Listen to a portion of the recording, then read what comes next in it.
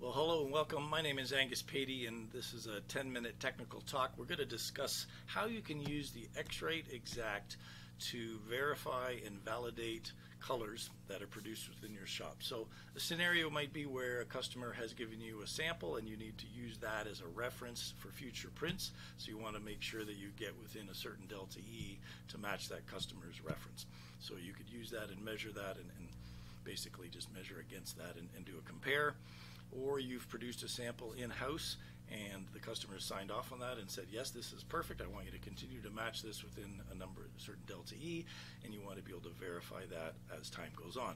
The problem with physical samples and comparing those is that it becomes very subjective. There's a lot of variations that can influence that. It could be the observer, the individual. It can be the lighting that you're looking at it under. It can be having 3 people make the evaluation, and you're going to get 3 different interpretations of if that color is close enough. So if you use a spectrophotometer, you use the delta E equation formula for doing the compare, and you have a numerical value of say 2.5 or less, that's your target for approval, and anybody on the shop floor can then do a measurement and say whether it's a pass or a fail. It's very fast, it's very accurate, and it allows you to maintain consistency over time.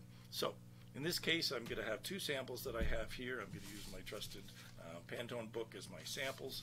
I'm going to measure those and make those my targets. So this is X-Rite eXact Manager. You can download it for free from the X-Rite website. It allows you to build job templates and projects and do all sorts of neat things with the eXact. I find it easier to do this on the computer and then copy it to the eXact. You can do a lot of this directly on the eXact. It's just that the interface is small and it's a little bit more cumbersome. So here we're going to build a color library. We're going to call this customer colors, right? Call it whatever you want. Within there now we have the library. Now we're going to have the individual colors. So I'm going to select that as the color, and let's call this one green. I've measured this before, but we'll measure it again just so we have it. There we go. So there's our measurement. You know what? I'm just to be safe, let's delete that one, and just because I was practicing before, it could be that there's some kind of confusion. There we go. Perfect. So we've got our new color that's in there. Next, we want to add a tolerance. A tolerance is very important so that we can have a pass-fail on this color, right? We have to enter that. So the one that I recommend is Delta E 2000, the 00. We're measuring M1, and I find 2.5 is a very good tolerance for majority of customers. If you can keep things under a 2.5, you're rarely going to get any complaints. And we can talk about what that is in another video, but 2.5 Delta E is a pretty decent tolerance. Okay, so we've added that tolerance to that one. Let's do a second one just so we have a second color in there that we can also show how it works. This one's going to be a purple, and we're going to measure that as well. So again, I've just got the eXact connected by USB, and it's connected to my computer, and I'm now just taking that measurement sample directly from that. Okay, so we're going to go again, Delta E 2000, we're going to do M1, we're going to go to 2.5 again. For some reason the last one never tabs through. So 2.5 for all of those, we're going to say okay. Now you could build 30 or 40 samples within that customer, or it could just be one, whatever you need. So now, in order to get that on the eXact, we're going to carry that down and drag that down onto the eXact, and now it says syncing colors. So now we have the colors on the eXact, and we have them on our hard drive, right? Same colors, both places, right? Easy peasy. So now we can utilize a tool on here called remote control so that you can see what I'm seeing when we're running the eXact. Okay, so depending upon the configuration setup you have, you can do basic compare or search. Basic compare, you can load the green or load the purple, and it'll always keep that color as the target. If you use the search function, it will then search within that library to find the color that's closest to the one you're measuring. I find search is a little more user-friendly because you don't have to switch between the colors in your library if you have a few of them. So I click on this search button. That brings up the ability to measure a sample. Here is your target icon, so we want to click on that once or touch on that on your touch screen. We're going to load on the fan here. We're going to load a new standard, and that obviously is going to be our customer colors. So click on that, sample that, and then we're going to exit out through the little arrow. So now we have our samples selected. I can go back to my eXact, and here, which is kind of interesting, you can see that the green is selected, and it wants a paperweight, so that's just asking me for that as a reference. Perfect. So paperweight is done. So now I'm going to measure the purple. Okay, and you can see it changed to the purple, right? Because it saw that it was a purple, and I've got a green checkbox. It's a 0.6 delta E, so we are absolutely good to go. If I was to measure a sample that's just similar to it but not the same, the darker color just above, you can see that I've got a 9.7 delta E and I've got an X. So in this situation, you would need to stop production. You need to go back. You need to look at what's going on. Was there a profile issue? Is there a paper issue? Is there an ink issue? Is there something with the heads? Are they misfiring? Could be all sorts of things. But until you get this pass, which we'll do by measuring the correct sample, you cannot continue on production, right? So super easy. We can go back to the green now. We could check that one. Again, I'm not switching or telling it which one it is. It just automatically jumps to that color, and we've got the green checkbox. So you can see, what you're seeing there is exactly what I'm seeing on my screen. It's a super, super accurate way to validate colors in a production environment. The idea would be that you might have 10 or 15 libraries. Within each of those libraries, you have the specific colors for those customers. You have an X-Rite eXact that you can use out on the floor. You could have 4 or 5 digital devices running, and if anybody needs it, they just pick it up, they go to that library, and they sample their color.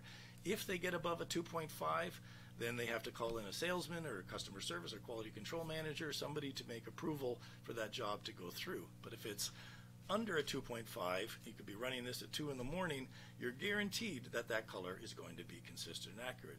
You could also use this throughout the run, if you're wanting to verify and validate that. Lastly, since we're on this topic, let's look at how we could use this in a slightly different way.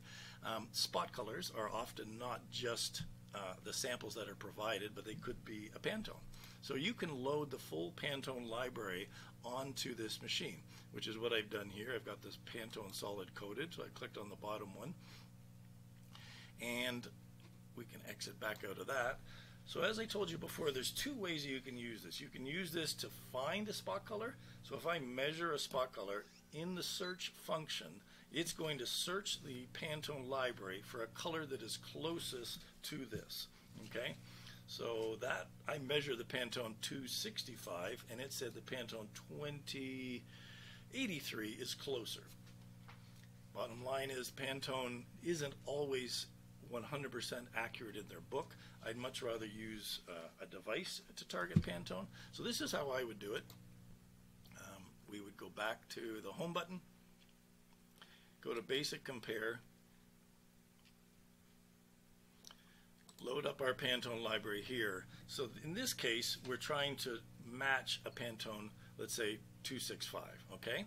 So we've got our Pantone library still loaded. I click on the Pantone list, right?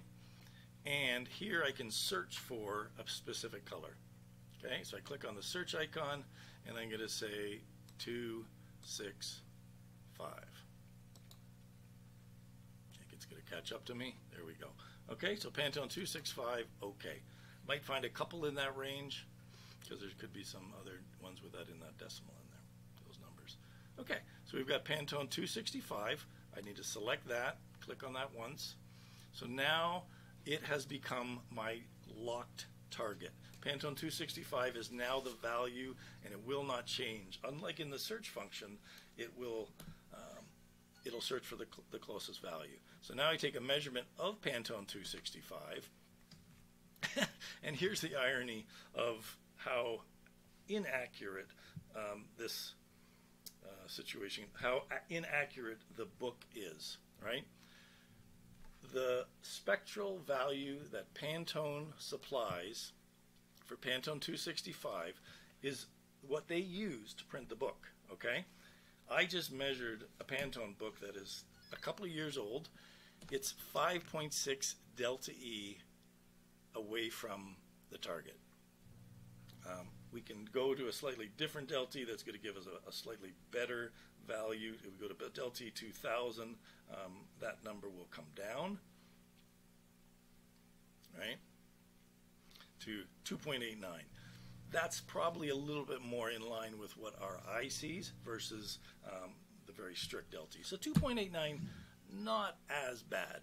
You know what I mean? Like I said, 2.5 is a fail, but still, if your customer had a tolerance of 2.5 and your book is already a 2.8 away, and you're having 2.5 as a tolerance, that doubles it. So I recommend that you use the Pantone library that's built into the device versus using the book.